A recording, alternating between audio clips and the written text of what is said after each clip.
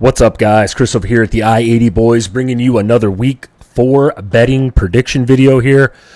Look, last week, rough week for college football. I apologize. I went 11-14. Thankfully, I hit a couple money line parlays at the end of the night, Central Florida being one of them, and Colorado. So I did finish in the positive, just barely. But, yeah, rough week, man. Every video that I put out didn't do so well. I think I went 1-5 on the channel. So if you tailed me, which I'm sure you didn't, you probably lost some money. I apologize for that. But NFL, by the way, I killed it. I went 16-3 on Sunday, won a shit ton of money. So I'm happy with that. But we're talking college football today. We're talking Utah at Oklahoma State.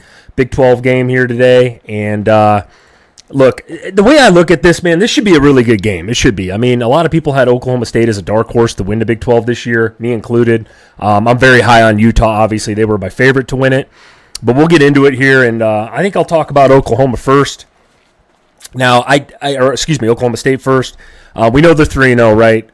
The win against South Dakota, they beat Arkansas in that shootout. Probably had no business coming back and winning that game. That was an ugly game. I kind of thought Arkansas lost that more than Oklahoma State won that. Regardless, though, hats off. Oklahoma State won that game 39-31.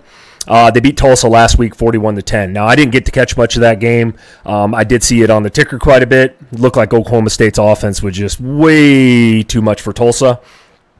As far as the offense goes, though, man, Alan Bowman, this guy, I don't know what to think of this dude. And I know his stats are super impressive here, 75 of 112. He's thrown it 112 times. That's crazy. He's got 967 yards, 8 touchdowns, 2 interceptions. Stat line is amazing. It is. I mean, it is really, really, really good. I think he's a little erratic at times, though. But, man, if he's dialed in and locked in, man, the kid can go off. And he's gone off a couple times this year. That's why the stats are that impressive. Next, Ollie Gordon, one of my favorite running backs in the country. Could be the best back in the country, to be completely honest with you. He's got 62 carries, 216 yards, 4 touchdowns. His yards per carry isn't that impressive, and I think teams, kind of what they're doing against Oklahoma State is like crowd the box, and they're going to try to stop him, which I totally understand.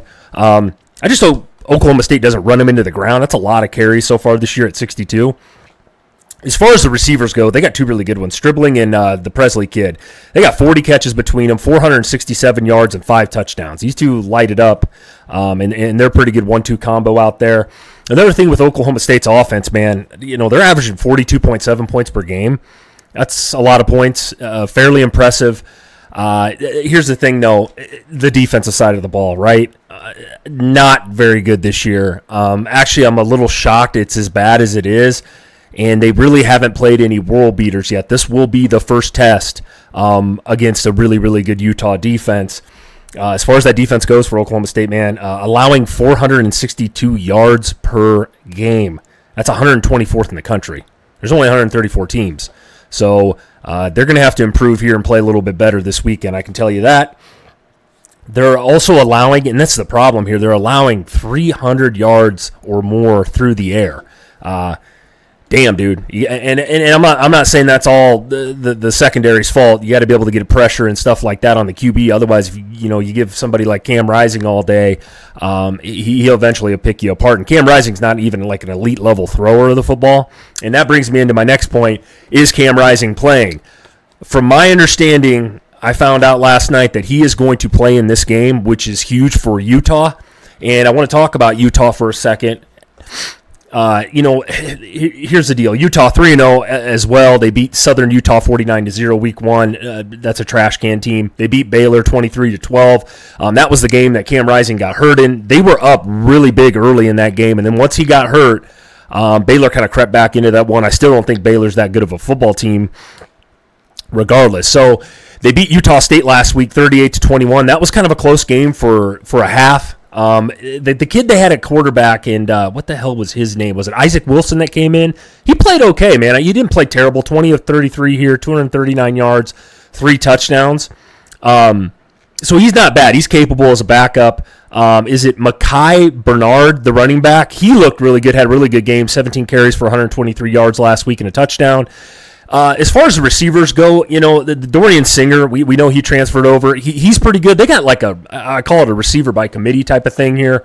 Dejon Stanley, he's one of the running backs, is actually their leading pass catcher as far as catches go. They got Brant Cluthy, the all-world tight end. He's a solid tight end as well. You got Money Parks and then Singer, obviously. So they all got over like 100 yards total. So I think it's more of a receiver by committee type of thing, which is fine. You can't just key in on one dude if you're Oklahoma State.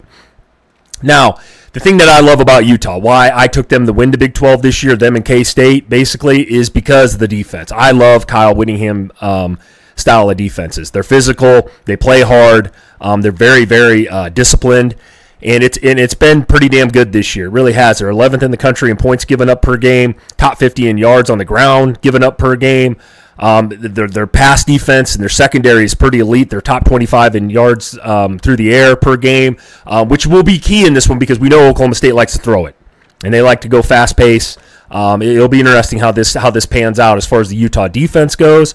And then also one thing I love about Utah, they get to the quarterback. They got 10 sacks on the year, which isn't bad. They're up there in the top 20 or top 15, I believe, in that as far as 3 games go. So, by the way, as I talk about both these teams, take it with a grain of salt. There's only been 3 games played for each of these teams. We're at a very small sample size here as far as the season goes. So I don't put a ton into these stats because some of these teams really haven't played anybody either.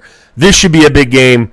This should be a pretty good game considering the fact it's at Oklahoma State as well. So that's a huge advantage there. Now, how I'm going to bet this. I thought about this quite a bit, actually. Talked about it a little bit yesterday. As you can see, I think Utah was like a 3-point favorite when this thing closed, or excuse me, not closed, opened a couple days ago. As you can see, this is starting to shift, and I think this might become a pick'em. I'm leaning Utah money line here. That's what I'm waiting for. I haven't bet it yet, and I probably will. I'm going to watch the line today, here and there, see what happens here, but I am almost 100% certain Cam Rising's playing. He hurt his hand. It's his non-throwing hand in that Baylor game. And I don't think they needed him last week against Utah State or whoever. I think they're kind of saving him up for this game because this is a huge conference game as far as both these teams go. So I think he's going to play, which I think is a huge advantage for Utah. I know a lot of people are on Oklahoma State. I get it. The sharp play probably would have been taking Oklahoma State in the points here. They are at home. I get it. Stillwater's a tough place to play. That crowd will be rocking. But I'm going to take Utah in the money line here. I'm not going to try to take 1.5 or 2 points or whatever it may be, depending on where this line closes at before the game. As far as the over-under goes, that's a tough one, man. I do think Utah's defense is really good. I think they're going to slow down Oklahoma State. But Oklahoma State, like I mentioned, has 2 really good receivers. Ollie Gordon, I don't even need to talk about him. We know how productive he's been in his career there at Oklahoma State. So I'm probably going to stay away from the over-under. But, yeah, give me the money line with Utah here. Let's make some money.